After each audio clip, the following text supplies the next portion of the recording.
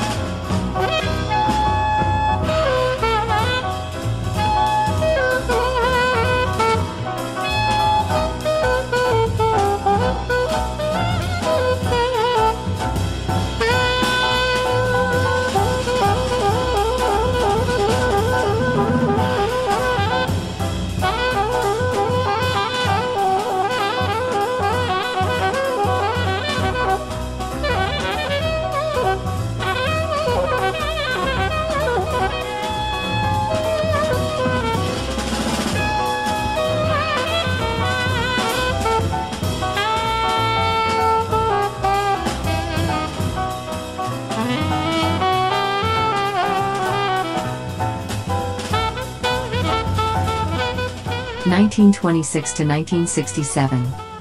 John Coltrane was an acclaimed American saxophonist, bandleader and composer, becoming an iconic figure of jazz in the 20th century with albums like Giant Steps, My Favorite Things and A Love Supreme.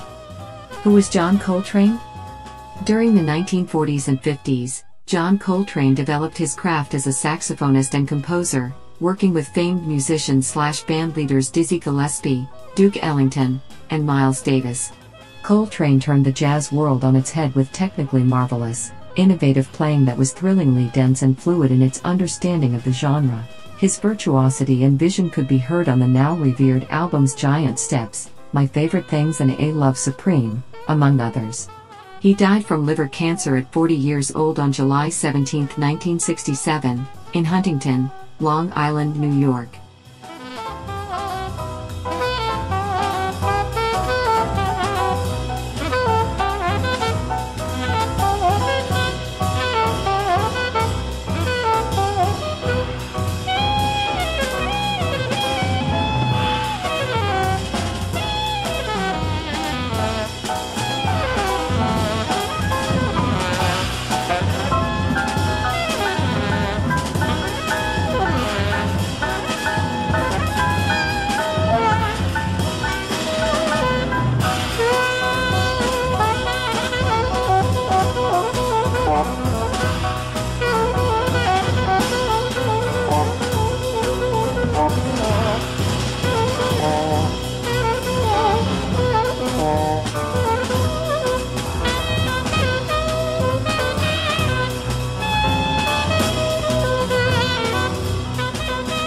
In 1943, he too moved north, specifically to Philadelphia, to make a go of it as a musician.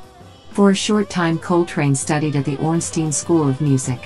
But with the country in the throes of war, he was called to duty and enlisted in the Navy.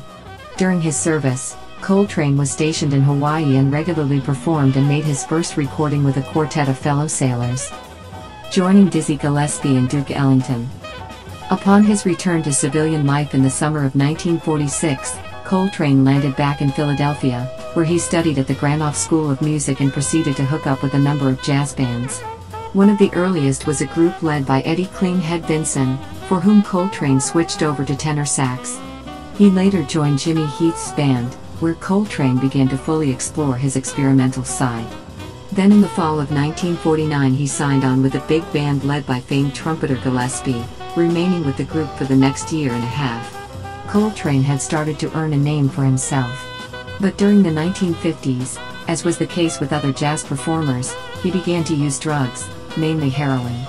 His talent earned him gigs, but his addictions ended them prematurely.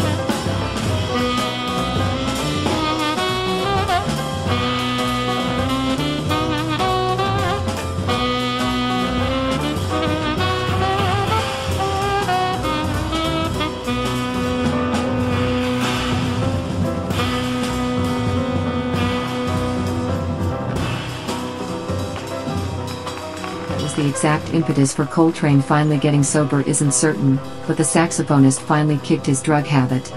He worked with pianist Thelonious Monk for several months while also developing as a bandleader and solo recording artist, heralded by the release of albums like Blue Train, 1957, and Soul Train, 1958. At the start of a new decade, Coltrane made his debut on Atlantic Records with the groundbreaking Giant Steps, 1960, penning all of the material himself. By this time, Coltrane had nurtured a distinctive sound defined in part by an ability to play several notes at once amid wondrous cascades of scales, dubbed in 1958 by critic Ira Geitler as a sheets of sound technique. Coltrane reportedly described it this way: "I start in the middle of a sentence and move both directions at once."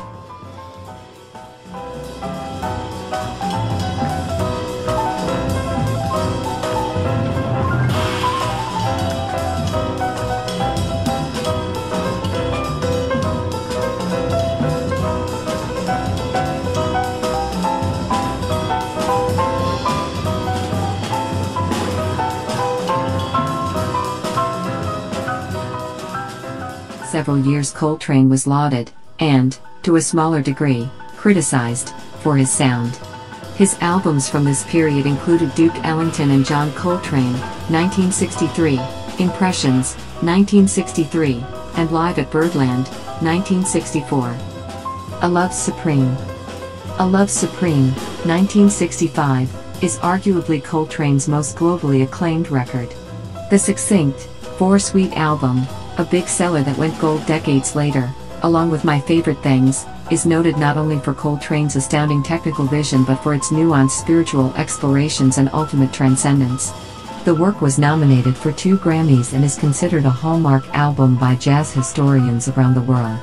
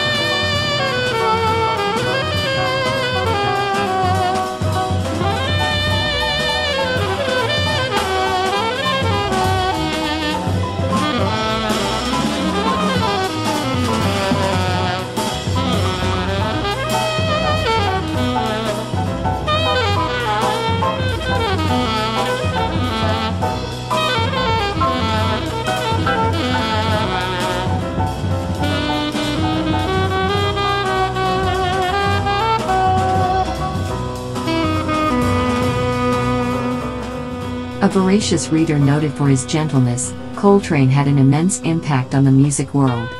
He revolutionized jazz with his innovative, demanding techniques while showing a deep reverence for sounds from other locales that included Africa, Latin America, the Far East and South Asia. Having received a 1981 Grammy posthumously for the live recording Bye Bye Blackbird, in 1992 Coltrane was given the Grammy Lifetime Achievement Award as well, with an array of unearthed recordings and reissues released in the years since his death. In 2007, the Pulitzer Prize Board also awarded the musician a special posthumous citation. Coltrane's work continues to be an integral part of the sonic landscape and a major inspiration for newer generations of artists.